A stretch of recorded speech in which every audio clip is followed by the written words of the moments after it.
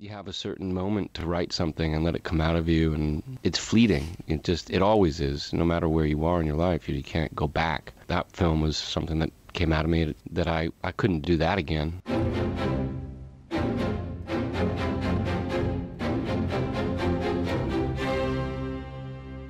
To step outside of something that was so plot-driven or so traditionally driven and let the kind of, how do you deal with the drifter who's the center of your story? Your story inevitably will drift, and you've either got to kind of take it like a man and hope an audience goes with it or not. My first job is to be a really good writer to the actors, to not describe it in the script. So many times you see so much description of what the character's supposed to be feeling and stuff in screenplays, and it's just a big mistake.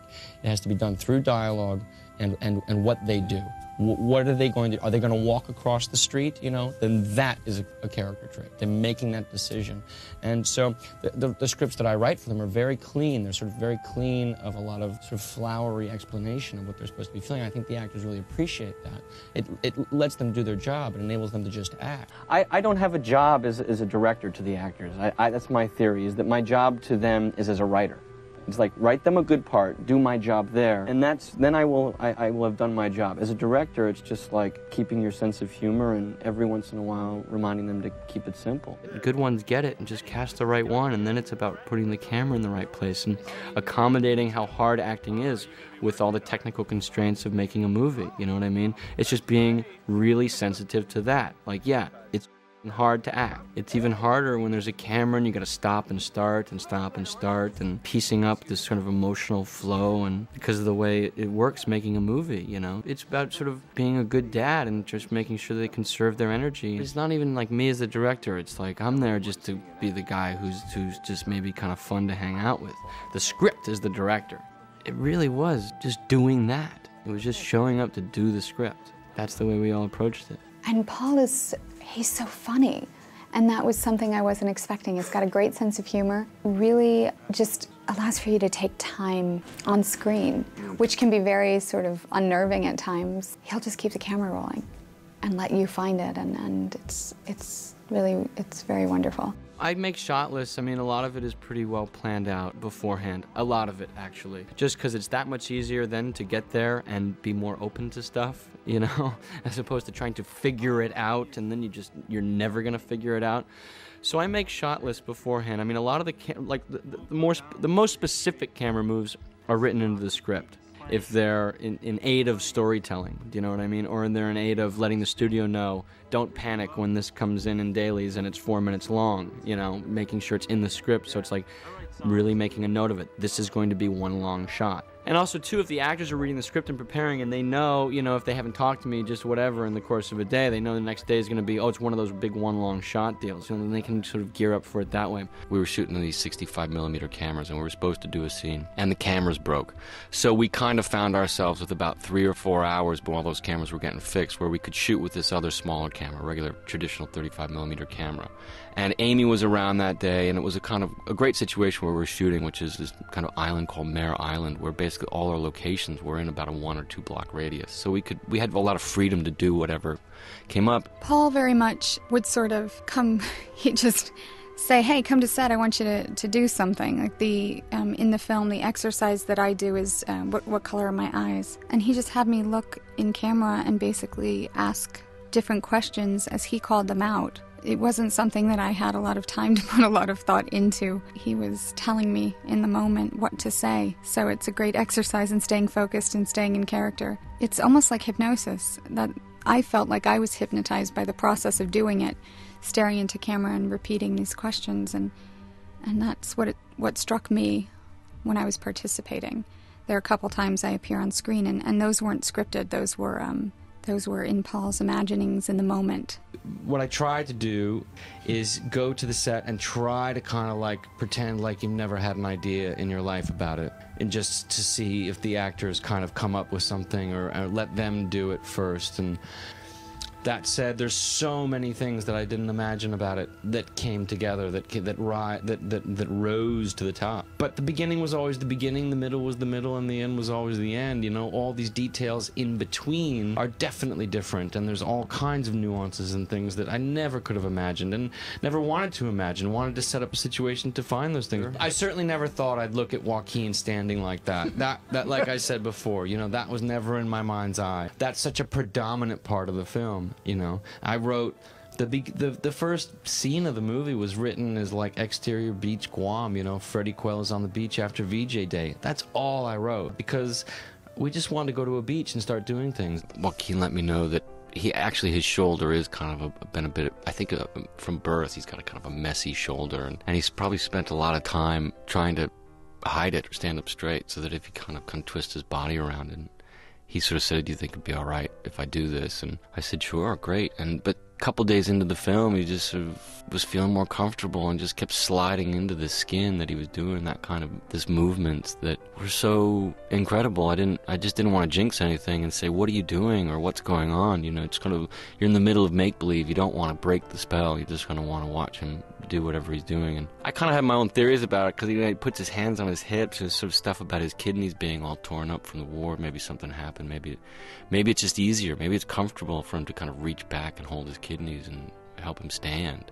The way somebody holds himself is an extension of what's going on with them on the inside. One look in his face, you think, I don't know what he's seen, but it doesn't look good. Like it was one of those characters where the more questions I had, the more uncertain I was about things, the better it was. You get to a solid place with them, you have a certain understanding. Freddie, it seemed like the less I understood because I don't think that he understood. And then I think that when I just stopped worrying about the answer, I started finding it. He just has no idea what he's doing, and it's just this animal that's walked into where there's a bunch of movie cameras that happen to be on, and it's the highest compliment of acting. I mean, it would be a mistake to think that he is not in complete command of himself and these ideas. He's an incredibly inventive actor and incredibly instinctual and unpredictable, but he's also very intelligent too. So usually those things don't mix together. You know, usually don't get that combination.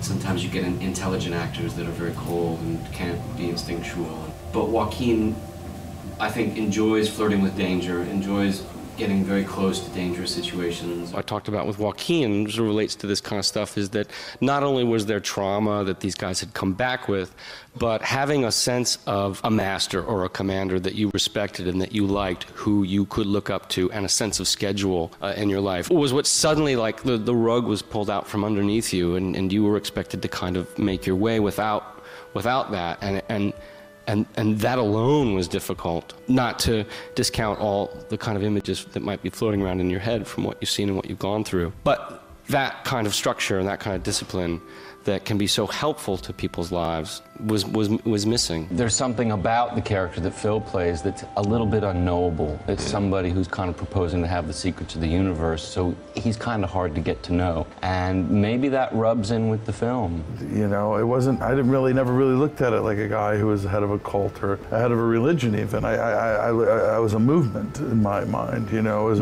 a very successful movement, you know. And I think that is what it is. And I think what it is that the film kind of gets it right at the point where it's starting to go bad. You know, something's starting to twist in a way, and it might be turning into a cult, might be turning into more than just a movement. But at the time when you meet him, he really is the head of something that's working, that people are excited by. You know, and therefore you have Joaquin walk in there too, and he is taken in by that too, because he is affected by what he's doing, and you actually see that in the movie. You actually see that happen, which is one of the great moments in the film. You actually see what the guy can do and what he does with Joaquin and how it's a transformative moment for both of them. Sooner or later, if something you're doing like that grows, perhaps it kind of turns into an industry or something bigger than just a kind of hands-on approach to helping people. For the guy that we have in our film, his wrestle with that and his navigation of that perhaps isn't as graceful as it should be. But that's what he's dealing with, is how to kind of navigate this kind of homegrown self-help thing into something bigger, which obviously everybody has ambition. Everybody wants to succeed with what they're doing. Our character wants to help people. But what happens when that translates into a sea of people looking at you, hoping that you will not just ask them good questions, but provide them with answers? If I don't allow people to somehow identify with the worst inside themselves, they never have a chance at actually walking out with that person in their heart. It's identify with them. Whether you get all the answers or not, it shouldn't quite matter, you know. What are the details of how this happened? Don't really matter, you know, but here we are. And by the end of the film, nobody really has an epiphany or kind of goes, they go through a lot, but they don't really get to something that they figure out. They kind of, they start the same and they end the same. I would hate to actually think that you make a film that people like and does well, and suddenly they're going to go, okay, now you can do whatever you want. You need something to push back against, I suppose. Or I do, at least. Maybe it's a horrible habit in me, but it's nice to feel that you are still have something to prove and have to work. And he'll overload his films in a way with it, where it's just, I think that's Paul. I think he's an overloaded individual. It makes him such an amazing person. It's just, what's happening in his head is way too much for any person to bear. And you kind of see him and you get to know him like that. And you see his films do that too, but it is in search of, how can I just be drawing a character or a narrative in such a way that is so brutally honest, in a way that you thought, oh God, I never would have put it that way, but that's it. You know, when you're living your life, and all of a sudden you come across it in a book in such a way that you're relieved that somebody actually got it down on paper. All to myself, alone.